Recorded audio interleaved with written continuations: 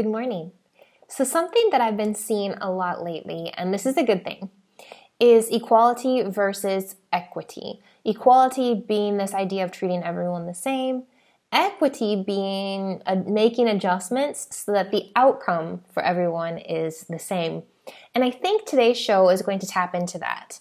We're going to be speaking with Deep Varma, the CTO of Varo, talking about using technology to build a bank for all, answering the question of how banks can better meet the evolving needs of their customers. So it's going to be a really, really good one. Don't miss Dojo.live today, 12 o'clock Pacific.